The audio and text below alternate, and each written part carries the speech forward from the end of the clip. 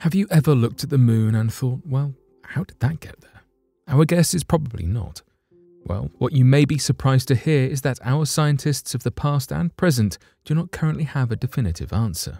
Man may have landed on the moon, but we are still not entirely certain how our satellite came to be.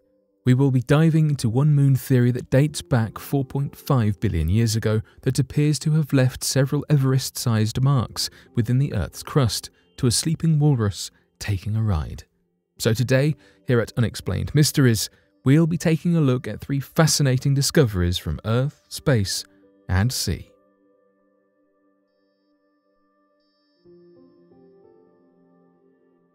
The Earth is crumbling in West Texas. Everything is bigger in Texas. The saying is a big part of Texas pride, and they will not be shy to let you know that the food, the music, the cowboy hats, and the state itself is bigger and better than anywhere else in the country. There is, however, something big happening in the state that Texans are not talking about, and it keeps getting bigger. While it might surprise some Texans to know that there are 2 massive holes in the West Texas desert, the people of Winkler County are all too familiar with the sinkholes, nicknamed wink sinks, threatening their country's surrounding area. The first hole appeared in 1980. In less than 24 hours, the sinkhole grew to be over 33.5 meters deep and over 33 meters wide. The sinkhole shows no signs of slowing down as it has continued to expand year over year.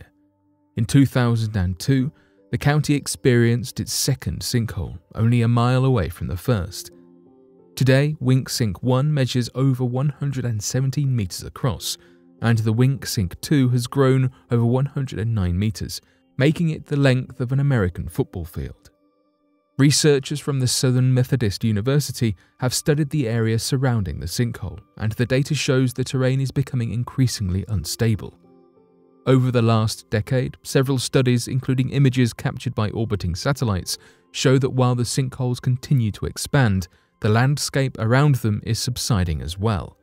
With every year, the 2 sinkholes grow in size, effectively closing the 1-mile gap between them.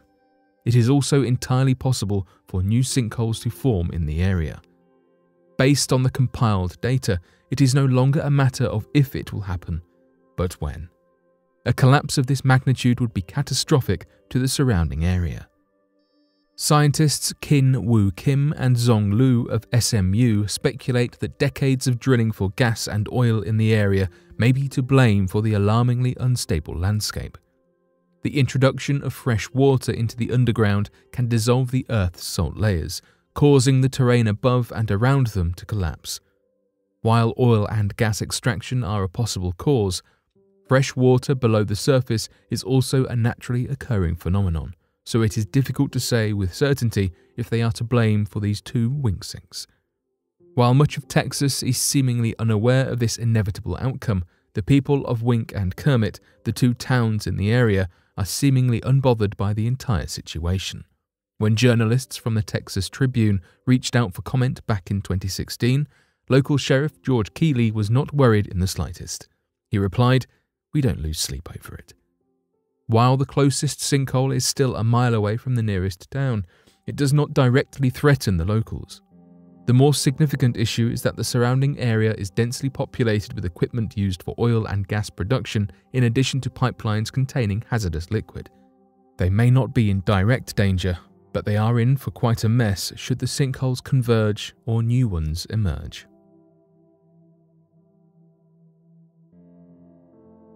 Arctic walrus takes a nap on an iceberg, wakes up in Ireland. Our next story features an unexpected visitor on the coast of Ireland. Murren Houlihan and her father were taking a walk along Glanleam Beach on Valentia Island on March 14th when they spotted what they assumed was a seal. It was only once they noticed the tusks that they realised they were looking at a young male walrus. As puzzled as they were to see a walrus on the coast of Ireland, they explained that the animal seemed equally shocked with its present location. Kevin Flannery, marine biologist and director of the Dingle Ocean World Aquarium, explained that the walrus likely fell asleep on a piece of an iceberg off the Greenland ice sheet and drifted off across the ocean. When the walrus woke up from its nap in the middle of the sea and did not recognize its surroundings, it attempted to swim home but unfortunately went in the wrong direction. Flannery noticed that the walrus appeared to have little body fat, suggesting that he might have had to swim for hundreds of miles before finally finding land. Flannery told the Irish Times that it is very unusual to spot a walrus in their part of the world. While there have been previously reported sightings in the towns of Shannon and Mayo in the late 1980s and 90s, this has been the first confirmed sighting since October 1930. The young walrus is not the only animal to wander so far from home.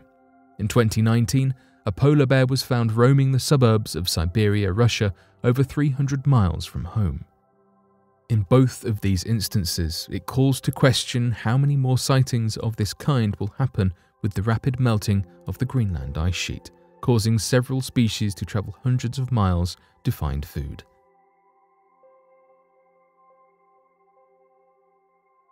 Mysterious blobs of dense rock hundreds of miles tall sits deep inside our Earth. Our final discovery is a mystery whose origin has yet to be fully explained. Deep beneath the Earth's crust are two massive blobs of rock that resemble a pair of hands cupping the Earth's core. The word massive is an understatement, as these formations spread thousands of miles in either direction within the Earth's crust and make up 600 miles of the Earth's 1,800-mile deep mantle. Geologists have spent the last 4 decades trying to determine the source of these gigantic continent-sized formations that have been discovered under Africa and the Pacific Ocean. While some experts have suggested that these are tectonic plate fragments trapped beneath each other, new research points to an otherworldly explanation instead.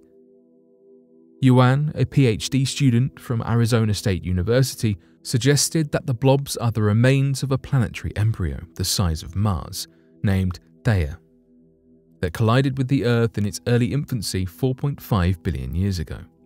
Yuan theorizes that Theia's mantle could have been several percent denser than Earth's. This theory would explain how it would have been possible for Theia's mantle to sink through the planet's lowermost mantle and surround our planet's core. In 2019, while studying the plumes of hot rock and magma from some Samoan and Icelandic volcanoes, scientists were able to identify several elements that date back 4.5 billion years ago, the time when Theia is suggested to have collided with Earth. While this data does support the collision theory, there is still not enough resounding scientific evidence to support it fully. The resulting impact is also the most popular theory to date about the origins of our moon. The collision would have caused the Earth's surface to explode into a sea of raging magma, shooting planetary debris out into space that would later form our only permanent natural satellite. Another interesting theory is that when the two primordial worlds collided, their cores fused into a single core, potentially releasing the chemicals needed to support life on our planet. It has also been suggested that these blobs are so massively dense that they contribute to the weakening of our Earth's magnetic field. While the planetary collision is the most popular hypothesis explaining the origins of our moon and the blobs cradling the Earth's core, scientists have still yet to find enough concrete evidence of Theia's existence.